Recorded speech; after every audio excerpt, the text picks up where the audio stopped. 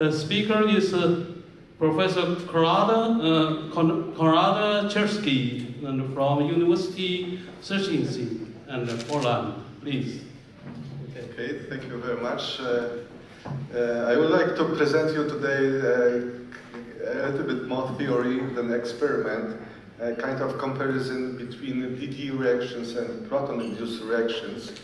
So I think we are starting to understand DD reactions in a much deeper manner, and what is still missing, it is something, a new view on proton-proton reactions at very low energies, because you have heard so many groups can measure heat excess even with the light hydrogen gas loading experiments. So you see here standard DD reactions, neutron-proton channels, and you've heard already today gammas shouldn't be observed at very low energies, but electron-positron emission, it is a new channel which is much stronger than proton and neutron at low energies.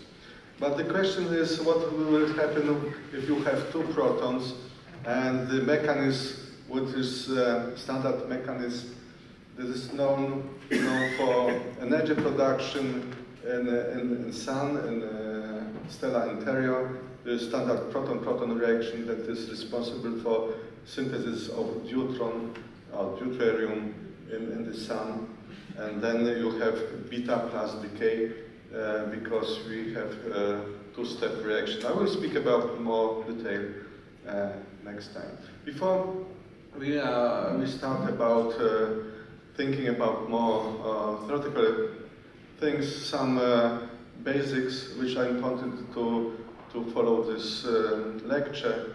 We will speak in the term of S factor. You have cross-section, and S factor, astrophysical factor, you see in this expression, describes nuclear mechanism and all the penetration tunneling effect are included already in this exponential function energy dependence here. So we have here E.g. gamma of energy, which is expressed here with this relation. So some experimental experiments, you see here, for instance, helium-3 alpha gamma reactions at very low energies. This is also one of the most important reactions in the proton-proton chain in our sun. And you see very flat, very nice, by dropping cross-section down to very low energies. If we present the same cross-section in the frame of S factor, it is very flat, very almost constant value.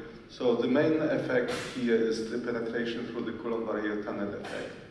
Okay, and there are some other cases, magnesium P gamma reaction, for instance, and you see there is not so flat.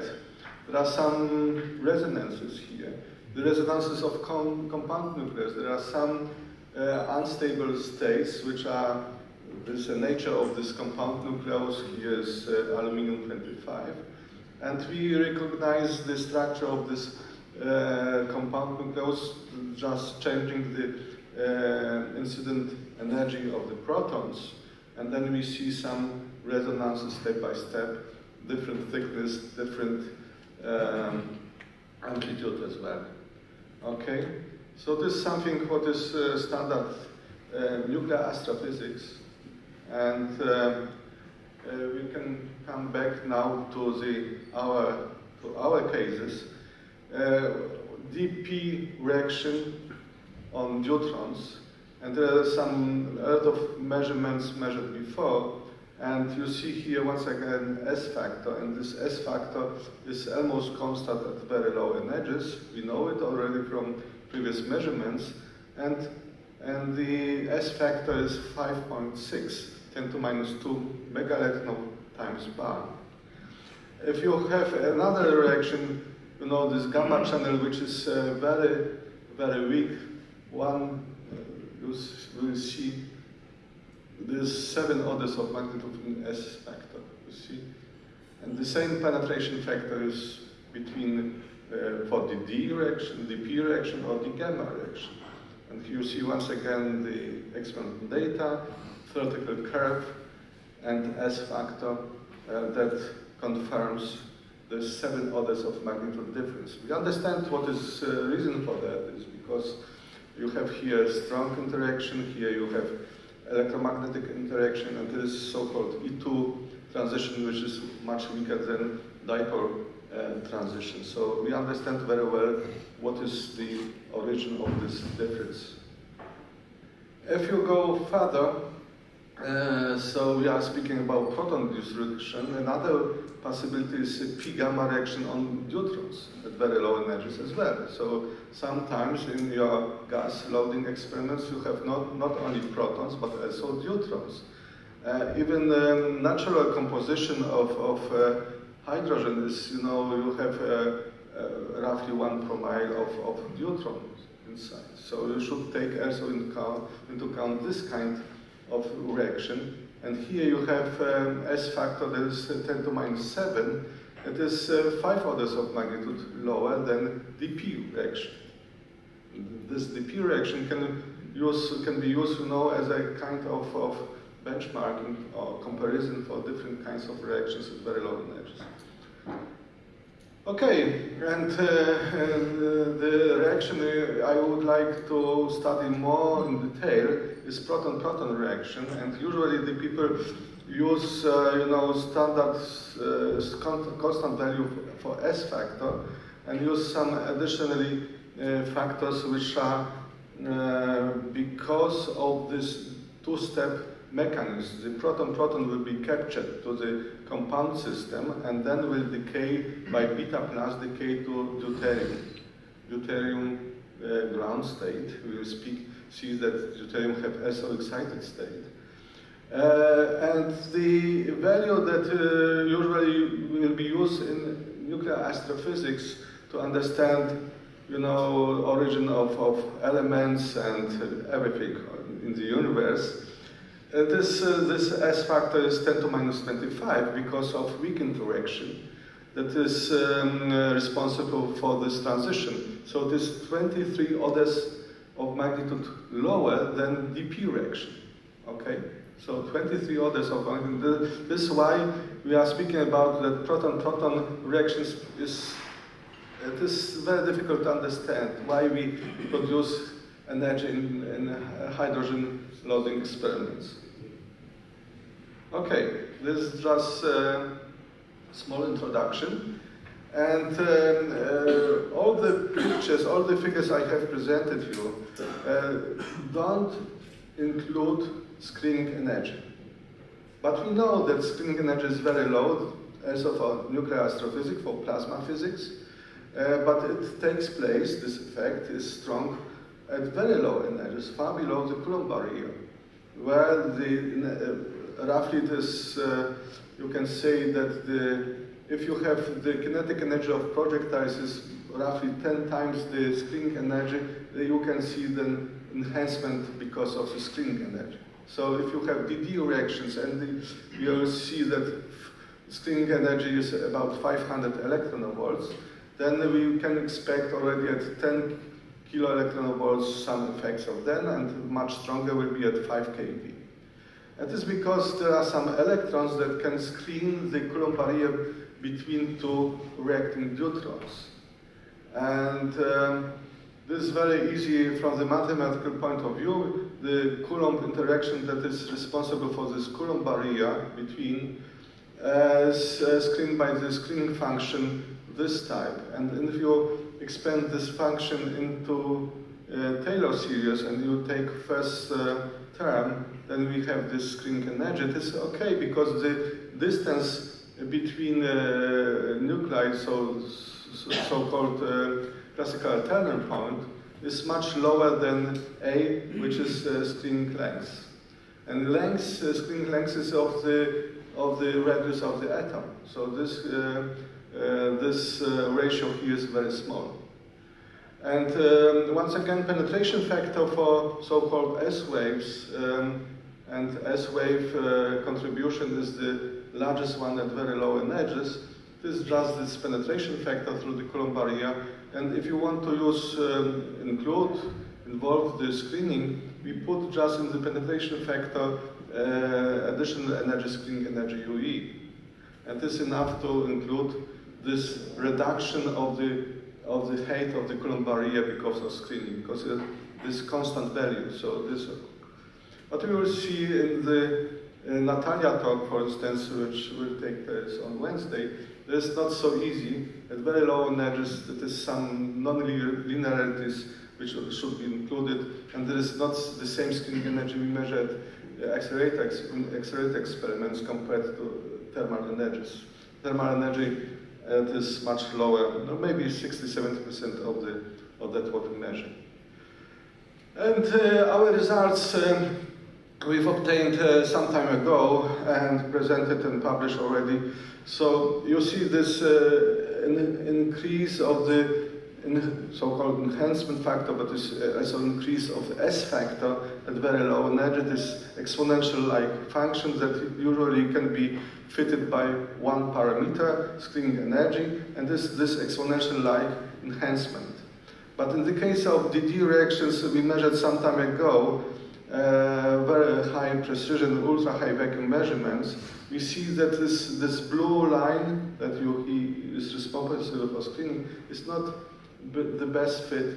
You see that the experimental data are lower, systematically lower in the range of 10 and 15 kV, and systematically higher at energies below 10. So this is something else that is needed to be included, and this is resonance and in the compound nucleus, threshold resonance, and there are some theoretical arguments for that this threshold resonance in helium-4, so at the energy zero, very close to the energy zero, should really take place.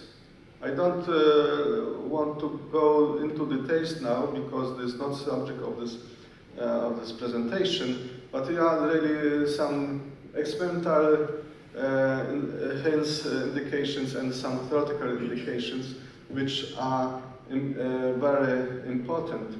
And if you extrapolate the data you measured here down to room temperature, you see that this resonance we don't know exactly where this resonance is.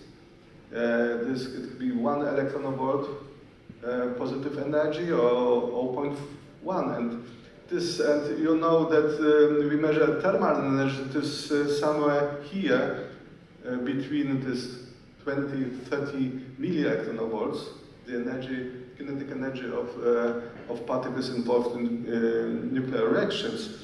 And of course, the cross-section of thermal energies depends very strongly where this resonance is. The position of this resonance depends on the material as well. So what is needed, you see this dependence of the screening energy, what we should, this large, strong dependence, if you have screening energy, in this case, we measured here, this is screening energy 100 electron volt. This exactly that what we predicted 20 years before for DD reaction in zirconium, okay? And we measure now in ultra-high vacuum exactly this point. But the screening can be changed, and this the contribution you will see in the posters, today poster session, that can be changed from 100 electron volt to 400, 500, 600 electron volts because of vacancies in the material, because of oxygen or carbon impurities. We will present some new results, and we will see that if we put a little bit oxygen to our target, zirconium target, we use standard as a standard there, then the screening energy measured will increase very strongly. Small impurity, very small amounts, less than 1 monoatomic layer, and it is something what is really very strange. Okay, and there is something what was very exciting, this resonance, but of course DP reaction is not so only that what is so important. Another finding we had we described in the last time is that this resonance is 0+ resonance, so it cannot decay by gamma decay. So only possibility is internal pair production. So you produce electrons and positrons. Total energy will be 23 MeV. And we expect that the gamma partial width of this resonance will be about 100 millielectronvolts. And once again, what we see here, Rakesh and Gokul today will speak about it. You know, there are some spectra, experimental spectra measured for different silicon detectors of different thickness and different absorption foils. We see that usually in our case we should see proton, tritons, and helium particles in the energy spectrum, but we use thick foils to remove tritons and helium, and the proton line is moved to lower energies because of this absorption foil. And then we see small bumps on something which is much lighter than the protons, and it could be any electrons. And if you take into account, you know, the known energy distribution of electron positrons, we'll get this bump according to Jean for simulations, and the position of the bump changes depending on the thickness of the detector. The position, because it is only energy that is deposited in the detector, depends only on the thickness of the detector. So we changing the thickness of the detector, we change the position of this bump. And we have used different detectors, so this is really something completely new. And if you measure the electron-proton ratio, you'll see once again this curve going towards energy 0. And then we can fit the resonance we have measured before, and then the branching ratio for proton pair creation to the proton is at thermal energies between 10, 20. We don't know exactly, it can be even 100. There is a large uncertainty here, the low energy. So this dominating reaction channel.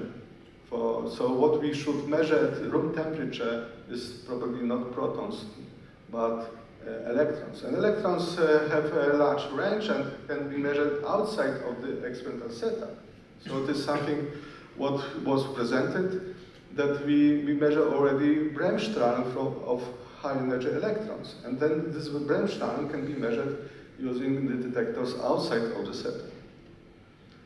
Okay, so it was a little bit long introduction, and you see here the summary of the proton-induced reactions, different kinds. So proton-proton with this beta plus decay, but you have also proton-electron-proton. They are of similar strengths from the point of view of field theory. But of course, if you put some environment, electron density, and something like this, it can be difference between two different reactions. But what is important, you know, in the case of the first reaction, we have positrons, electrons, charged particles, which are absorbed in the material that we study. But in the case of the second, we have neutrinos. The whole energy will be taken by neutrinos, and this Q value, it is only energy of the recoiled neutrons is 45 electronvolts, so it is not so much that we can use for heat. Okay, and because of deuterium contamination, we can expect also helium-3 production, but the recoil energy, once again, gammas will escape, and the energy that we can use is only recoil energy of helium-3, that's 5.5 keV. And there are very interesting reactions on lithium-667. There is no electrons, there are no gammas, there are only heavy charged particles that can be fully used for energy production, but the problem is that the Coulomb barrier is much higher. It is much more difficult. But if you take into account that maybe there are some proper materials with the high screening energy, it can be probably used as well for future sources. energy sources. So we come back now to proton-proton reactions, and this is a small comparison what we should take into account if you are speaking proton-proton reactions. The first point is we assume that for our case now the S factor is constant, there is no energy dependence. The largest contribution, or very important contribution for low energy measurements, it is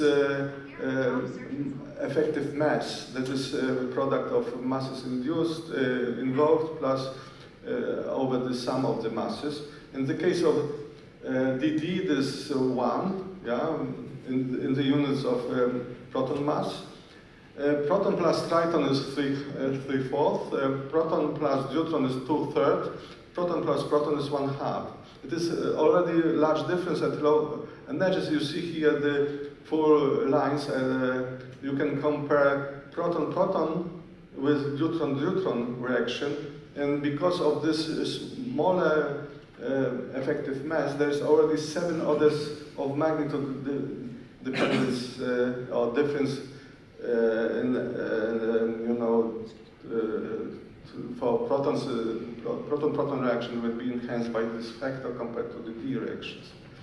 And there is another comparison. If you have S factor, I have presented before, comparison between DD, proton-proton, and PD reactions. And you see here the calculations are made for 500 electron volts. Dominating part is DD reaction. You use this S factor, what the people use in astrophysical cases, and you see here large distance between DP, PP. PP is here the red curve, and DD is the largest contribution. It can change if the screening energy will be lower. At lower energies, even DP or PD reaction is comparable to DD. So it is also depending on the screening energy. Okay? And now about something new. Yeah, in the case of DD reactions, we said there is a threshold resonance. But in the case of 2-nucleon system, it is also known. Usually, if you in the standard nuclear physics lectures, you will see that there is no excited state of deuteron. But it's not true. We have a deuteron, a neutron-proton system with a spin and parity 1+, and 2 parallel spins. And this special case, because the total wave function should be anti-symmetric response to the exchange of the particles, this Pauli principle. So only this system can be realized if the spins are parallel. That if you have spins anti-parallel, you have another situation. We are speaking about singlet system in the spin and isospin T that distinguish between neutron and proton. We are treating the neutron and proton as the same particle, but changing of the direction of isospin in the isospin space. Then we have also possibility to have excited states. So neutron, d-neutron, excited deuteron state, and diproton in the case. And all that seems to be unbound. It's not so sure, but according to the last 50 years of research, the people think they are unbound by about 100 kV. Okay? But they should be seen in the cross-section if we are studying scattering or some reactions as well. Okay? What is the result of that? The result of that is for this red curve. And if I put, this single resonance, isolated resonance state with the boundary conditions, which depends on wave functions, Coulomb wave function, everything here. We have this resonance, what the people think, and it's completely different that I prepared shown you before with the constant S factor. So this one thing that we should expect, instead of that what the people say from high energy. If this resonance exists, and it exists because it was measured many times, at energies roughly 100 kV, and the center of mass will be 50 kV, then we should have this red curve in the case of screening energy. Here is roughly 500 electron volts. So you see a constant value at the temperature. But maybe this resonance, what we observe, or the people think to see, it is not the result of this position, but we can have a low energy or thermal energy resonance, this excited neutron states. We don't know exactly which position. And then if you have this so-called single particle resonance here or here, we have automatically this blue curve, you have a maximum at high energies. And this kind of theory, or this kind of effect, we are speaking about ghost resonance or shadow resonances, which are known in nuclear physics. One case which is so-called triple alpha reaction leading to carbon-12. It is also, there is also shadow resonance, very broad, much larger than this proper position resonance that should be observed, okay? So this idea, and then if you have this resonance, you see there are 17 orders of magnitude higher than we thought before. So we have 7 orders of magnitude, 6, 7 orders because of reduced mass dependence. And here, because of this resonance, that can be, of course, this a kind of speculation. Yeah, but it is something what is not excluded. That can be, this case. We don't know exactly where this diproton resonance is. What kind of this resonance is. We don't know exactly. So we can speculate this something like this. But this is the final foil I wanted to show you. This. But we should compare the proton-proton reaction with the DD reaction, also with the resonance. Okay, so this is the blue curve is this resonance curve for DD reactions at different screening energies. Dashed curve is much lower screening energies. I've spoken that we are able to change screening energies from 100 to 500 because of vacancies of some impurities. We could measure by controlled way. And if you take into account this resonance and then you compare this proton-proton resonance as well, you have still a very large difference. Okay? So it is, on the one hand, you have, hope that is so easy and everything. On the other hand, you see there is a problem. But the problem is also a kind of solution. We don't know where is this resonance in the direction take place. Maybe we shouldn't compare to the maximum of the resonance. We should take care about this flat dependence here. And maybe the screening energy is not 500 but 100 electron volts. Then PPU reactions is stronger than DD reaction. It depends on the screening energy and the position of the resonance. And we don't know exactly where the resonance really is. Okay, and I will come to conclusion now. So I think we understand now very well DD reactions, this composition of screening, DD resonance, and E+ E- emission. We can control the screening energy. We can measure it very quickly, changing the composition, changing the vacancies, and something like this. DP reaction is 4 or 6 orders of magnitude weaker, but nevertheless it can play a role, of course, as well.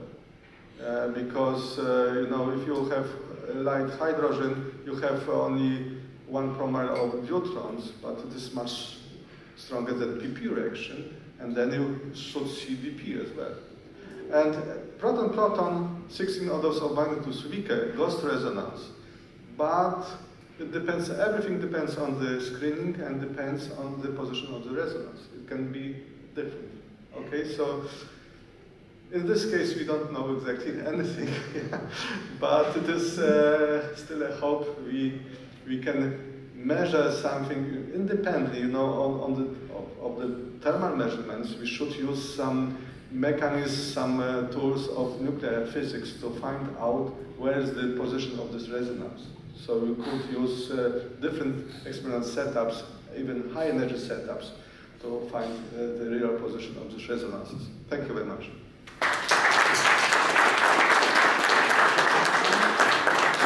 Well, very interesting talk. I have not opened the questions, but because the time limited, 3 questions.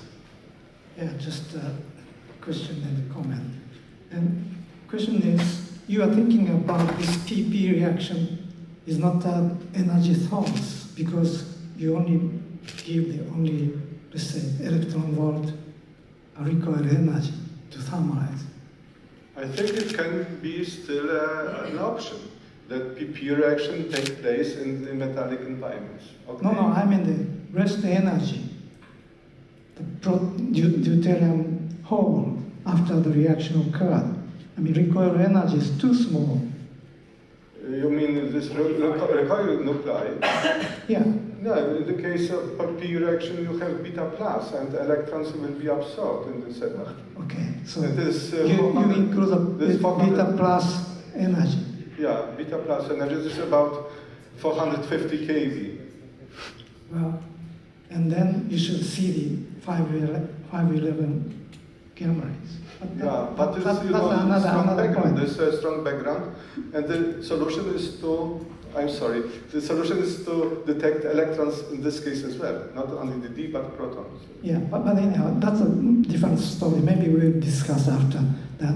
But anyhow, the another thing is what was that? Another thing, yeah.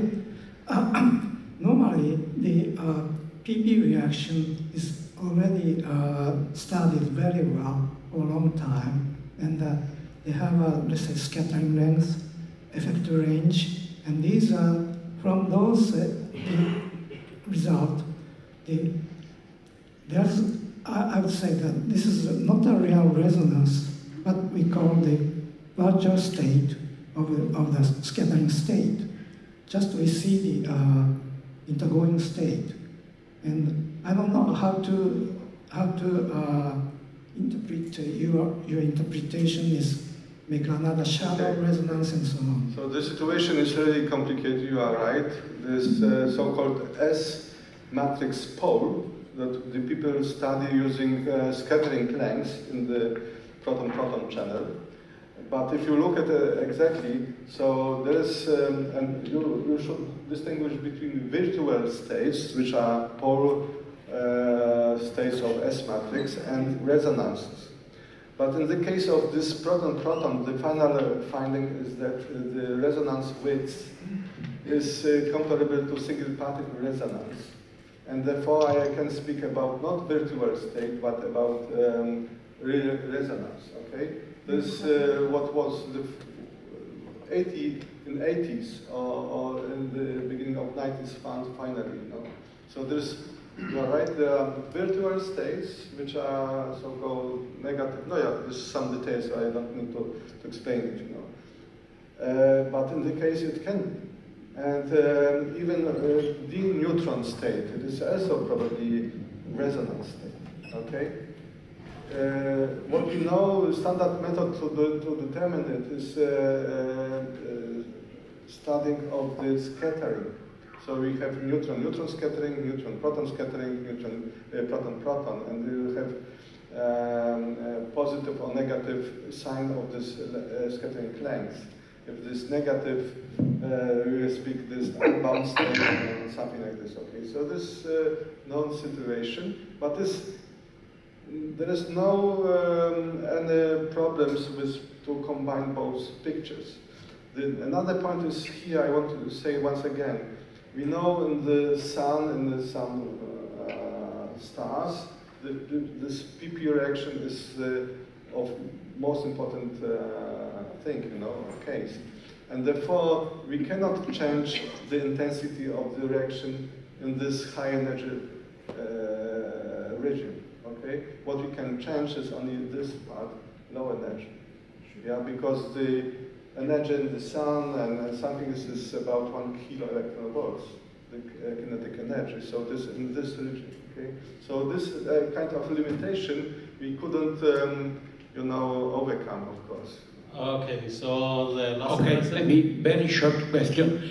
I am especially interested on proton electrons, proton reaction. So can you comment about proton, electron, proton? You quoted. Yeah, this probably can be much even stronger than PP reaction in the metallic environments, because you have free electrons and they can be captured and something like this.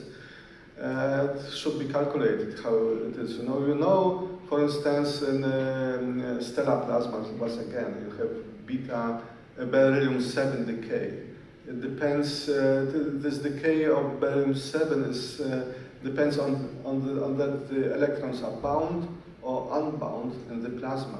This strong effect. And here, probably this effect will be also very strong, and PEP reaction will be much stronger. But yeah, my we should question is, calculate it. if we increase the density of electrons, we have some advantage? But no, the point is, we include already electrons by screening. So we take into account electrons by screening, okay? So take into account this additional bound electrons for capture. It is not so easy, so I will work on that, but not next month, okay? Okay, I think you can discuss that in detail Okay. later. Okay, please, thank you again. And our next speaker is from Turkey.